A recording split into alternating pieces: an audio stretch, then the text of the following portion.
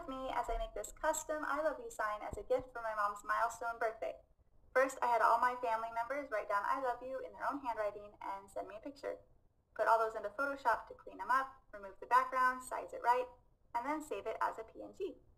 I went to Convertio.com to quickly change my PNG files to SVGs, and if I had a Cricut or other cutting machine, I would just cut these using a piece of vinyl, but I don't.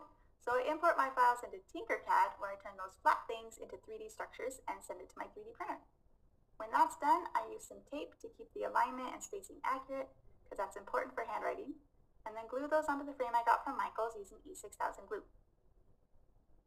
I decided to spread the glue onto the words using a toothpick to get a nice even layer of adhesion without any giant globs of glue coming out from behind the letters.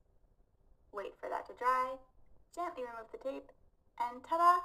A simple but heartfelt gift from my mom. Do you think she'll like it?